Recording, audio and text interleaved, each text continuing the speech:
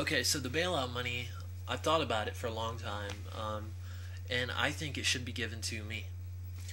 And I'm going to tell you exactly why I think it should be given to me, okay? Alright, listen close. Mm, yeah, I don't really have a good reason why it should be given to me. I just want money. Um, I just want money. So that's why I think that the bailout money should be sent my way. So therefore, I won't fuck up a big company. There's a reason right there.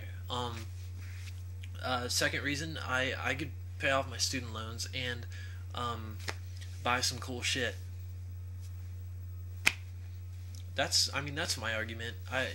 I'm probably gonna take a plane out to Washington and a hybrid out to Washington and request my money because while they're handing it out to everybody else, they can give me a little bit, a couple billion.